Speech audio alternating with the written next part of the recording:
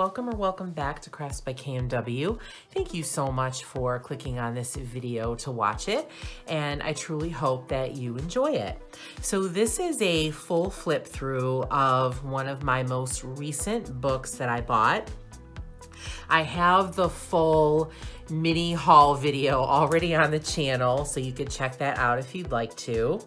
And this is a deep dive of the sticker by number vintage flowers book that I bought from Barnes & Noble. It is by Brain Games. I paid $12 for it because it is in their book annex.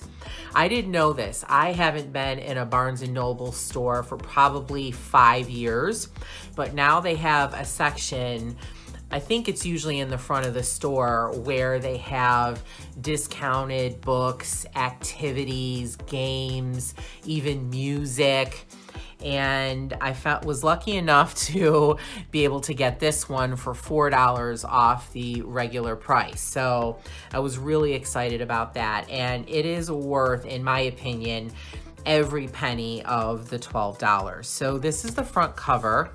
It has a shiny embossed set of flowers here. That's really pretty. And then the rest of it is matte black. It is a pretty sturdy cardboard. And then here is the back. So it gives you an example of one of the pages. So here's the page before the stickers. Here's a sample sticker page, and then here's what it looks like when it is complete. And I will tell you, if you like vintage, if you like vintage flowers, this is an absolutely beautiful book. This was the first sticker by number book that I have ever purchased. Most of the sticker by number books just don't appeal to me because it's usually an image that you put the stickers on, and then the background is just plain white or black or some other color like bright green or bright pink that doesn't go with anything. And it doesn't make a full artwork, a full piece of art, because they're missing backgrounds. So this one really attracted me because you're making a beautiful piece of artwork that you can then use in many different applications when you're finished. So when you open up the book, the inside cover as well as the inside back cover show you some of the completed images. This is one of my favorite vintage floral images of all time. This is a image that's in the public domain, so you should be able to get it on any website that offers free images. But I love, love, love that one of my favorites.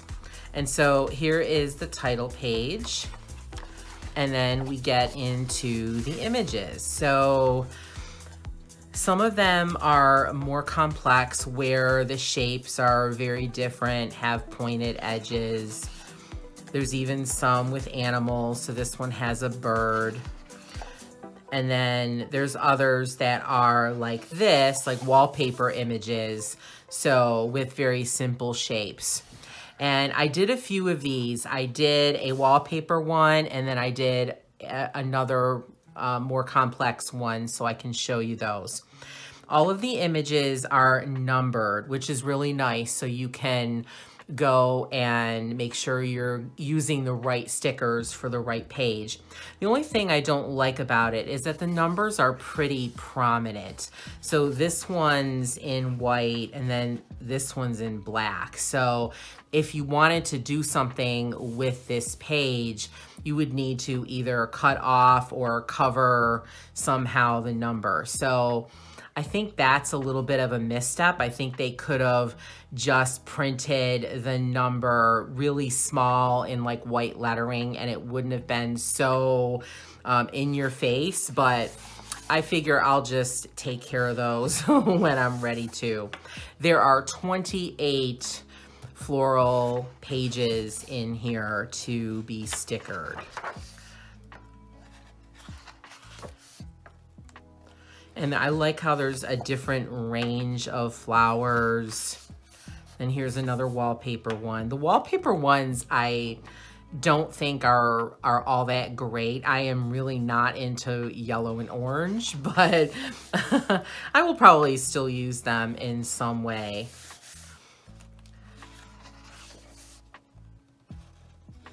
I like the different backgrounds. And some of the backgrounds are a little plain, but it is a color that goes with the image that's on it. So it's not like it's, you know, these flowers on like a bright purple background that doesn't match at all. So it makes a big difference.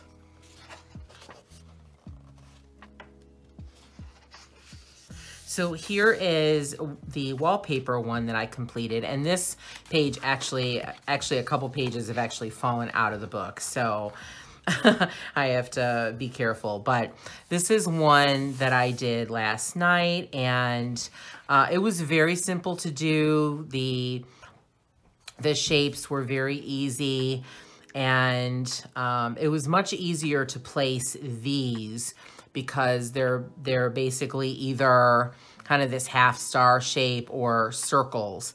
So they were really easy to fit inside the lines. Just so you know, the stickers are cut the exact size of the open shape that they are to fill. There's no additional space. So you really have to place the stickers carefully so you don't have any of the white showing. Like here, I actually have a teeny tiny bit of white showing. I'm gonna have to just fill that in with a black pencil or a marker. But overall, it's very easy to do. The stickers are quite sticky. They stick well. So I think this came out really cool. I'm probably gonna use this as like a background paper or maybe as a card. So the backs are colored, so this would be easy to like use as a card or as to cut up for journal cards or whatever. I forgot to mention that these are all perforated, so you can rip them out of the book very easily without damaging any of the images or the background.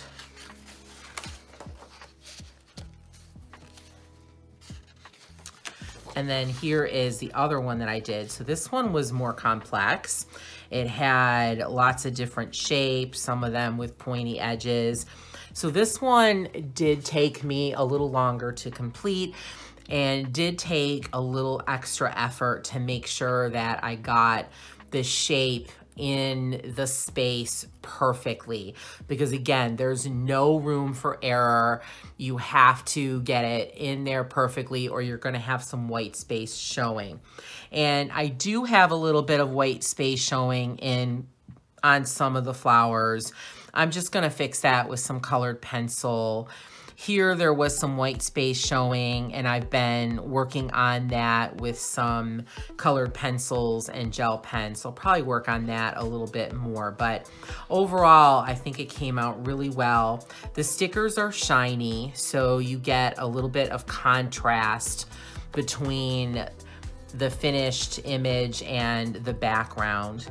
And they are, as I said, they're very sticky. One tip I would suggest is when you're applying the stickers, apply them very, very lightly.